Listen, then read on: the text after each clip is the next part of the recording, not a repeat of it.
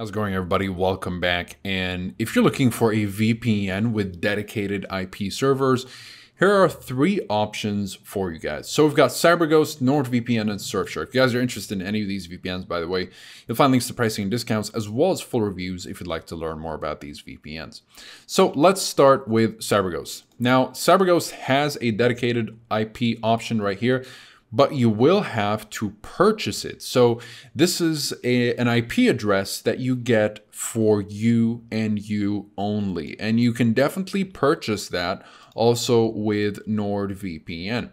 But the cool thing about NordVPN and Surfshark is that, so as you can tell here with the specialty servers, we don't have any dedicated IP options. And if you switch to the OpenVPN protocol, that option will be available. So with these servers, you will always get the same IP address. So 2925 will always have the same IP address. 4974 will always have the same IP address. So they're static. And that's exactly what it's called in Surfshark right here. Static IP addresses.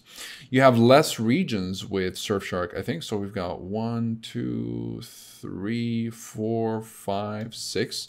In terms of dedicated IPs, just dedicated IPs. So 1, 2, 3, 4, 5. Oh, actually, Surfshark has more. Very interesting. Now, Surfshark does have 95 countries. NordVPN has 60 countries, and CyberGhost has about 90 countries, 91 countries.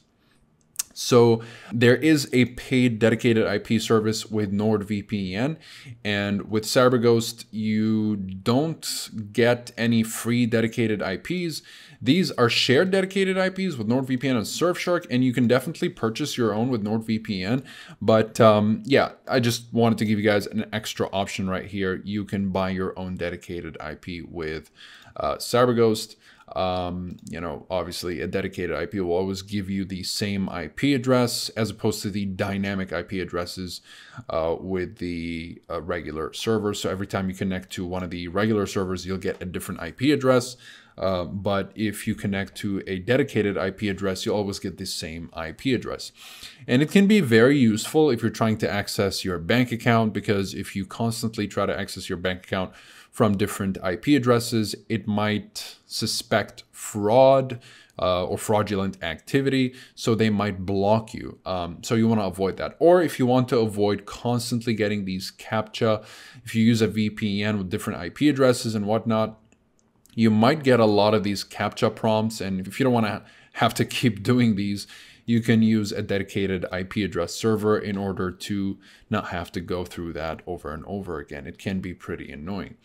So these three VPNs are perfectly great for privacy, speed, streaming, and torrenting capabilities, as well as security features, which is why I picked these three.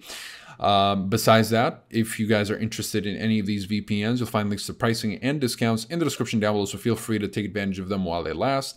And of course, you'll find the reviews down below if you'd like to learn more about them. Besides that, comment below if you have any questions. I'll be happy to answer all of them. Like and subscribe if you'd like to support the channel and stay up to date with everything VPNs and cybersecurity. Thank you guys very much for watching, and I'll see you in the next one. Have a wonderful day.